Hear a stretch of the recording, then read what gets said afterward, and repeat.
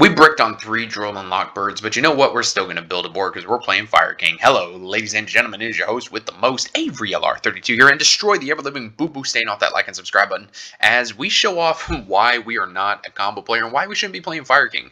It took me years playing Yu-Gi-Oh! To learn that just because that a deck is tier 1 doesn't necessarily mean that I should be playing that deck or that you should be playing that deck.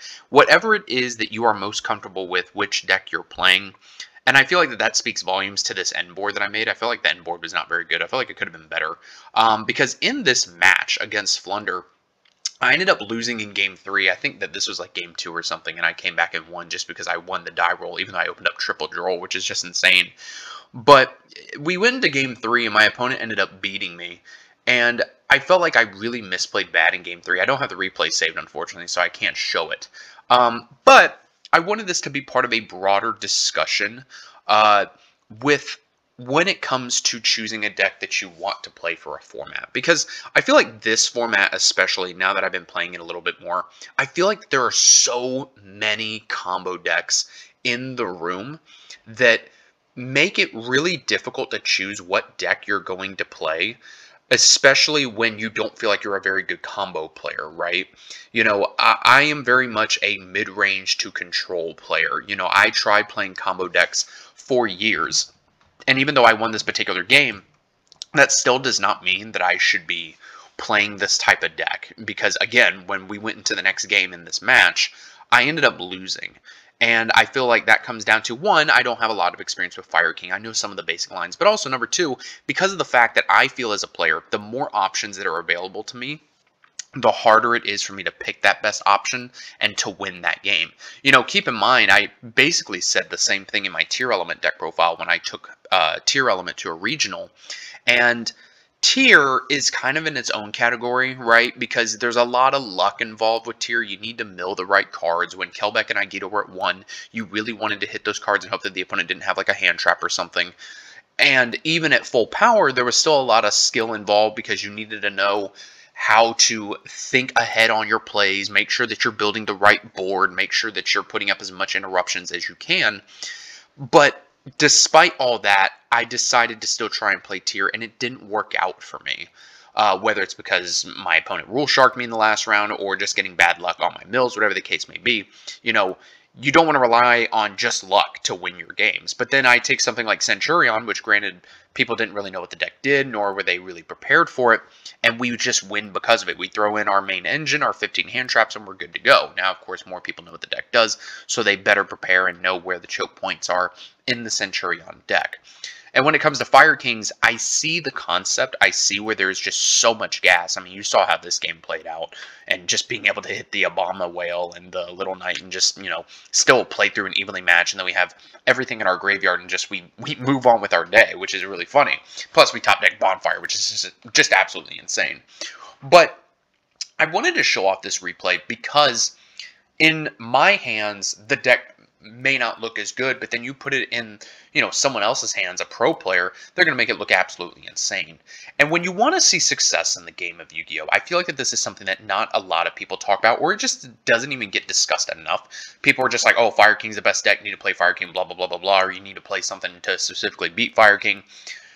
Nothing says that, like, you can't play a mid-range control deck. You know, when you look at older formats, you can see this same type of idea played out. It's just wearing a different color of paint, right? You know, you look at Infernity when they were tier 1, when everything was at 3, Infernities and X-Sabers were popping off, they were the best decks. There were still other decks that you could play. You could play a stun deck, you could play a gadget deck, you could play Machinas. You had these other options available to you, and people could pick their deck based on their own playstyle.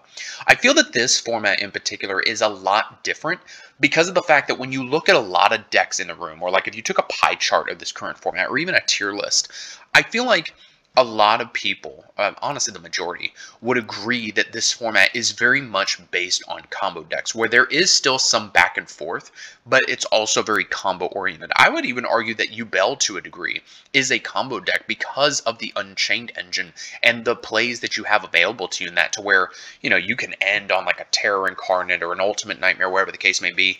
You've got Soul of Rage, you've got Muckraker, aka Muckracker, you've got the regular Yubel, you get out the Samsara D Lotus, tribute it to keep Yubel on the board, the Nightmare Pain acting as like a pseudo Floodgate, And like you watch some of these combo lines with even a rogue deck like Yubel, and it's actually kind of crazy how many combo lines the deck has. Granted, it's supplemented by the Unchained engine, but still, the Unchained engine is a sub-engine that deck can play and benefit from it and get pluses and still build a board because, you know, Spirit of Yubel says when it's destroyed, it doesn't have to go to the graveyard, so they can play D-Shifter, which is actually kind of hilarious.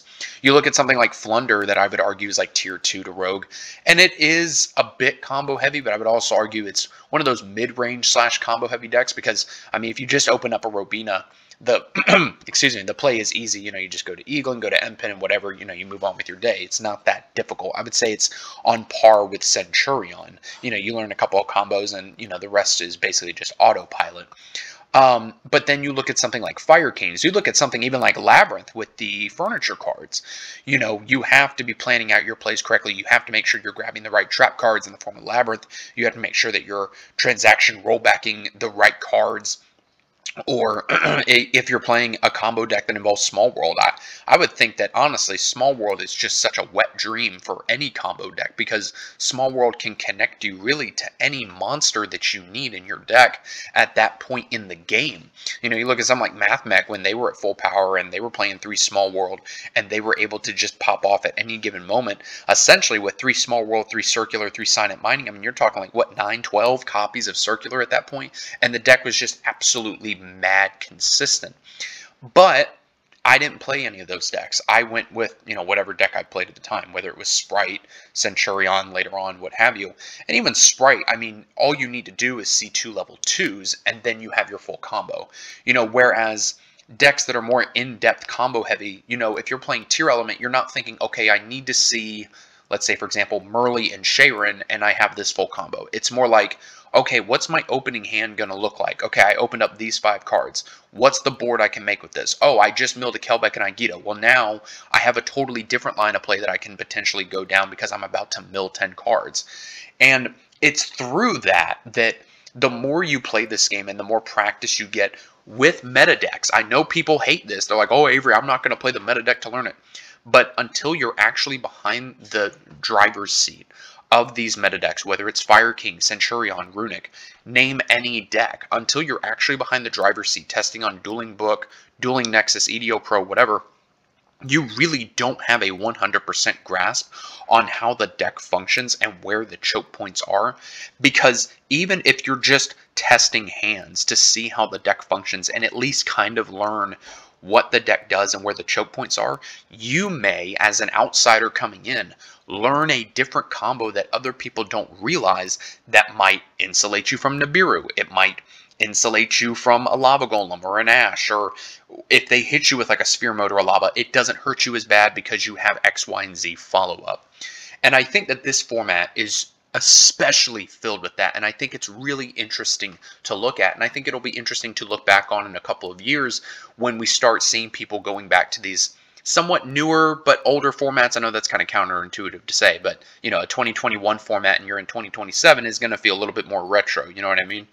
And so I wanted to put this out there that I feel like that this replay like perfectly encompasses like what, at least how Fire King functions, but then also how you put it in the hands of a mid-range to control player like me, and it looks, I would say, okay, but if you put it in the hands of like anyone else on YouTube, this deck looks just leagues and above more disgusting than any other deck in the room. Like, I've even been trying to play Yubel, and I've been trying to learn that deck because Yubel is just, it's honestly really fun to play, but it does not stand a chance against things like Fire King, even Kashtira. I tried playing Yubel earlier today, and I lost to Kashtira. Like, I activated Shifter, and they just didn't care, and I'm like, Yubel is not the answer. Like, as much as I want it to be the answer, it's just terrible. But it's also at moments like this where I'm just glad I've already got my fucking invite, so I can sit back here and, I don't know, sip on a beer and, you know, just enjoy my life, and I don't have to